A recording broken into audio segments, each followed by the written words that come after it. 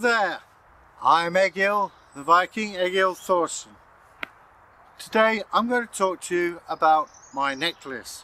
I'll just take it off here. A bit easier said than done. Right, so why would the Vikings wear necklaces? It's to show their wealth. Now, and also their belief system. Now mine has got a Thor's hammer. Ooh, can you see that?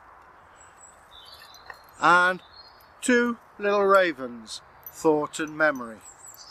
But it's a way of showing my wealth.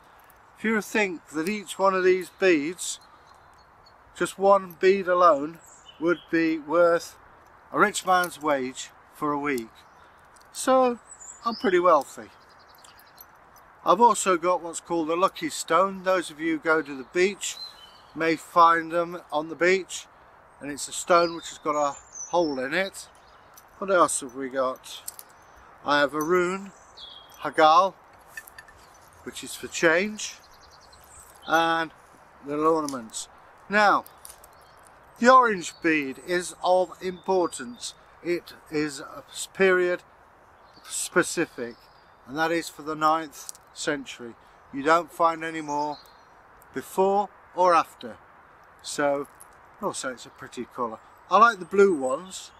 I have dug Anglo-Saxon beads on site, and they are really amazing. So they're all held together, of course, with the leather thong and worn around the old neck.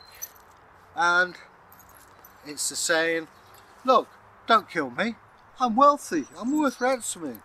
And also shows authority amongst other people. Well, anyway, it's a brief look at my necklace. We will be looking at other Viking jewellery in other videos. So until then, bye. But don't forget, press the old subscription bell and leave us a comment. We will get back to you. Okay, bye.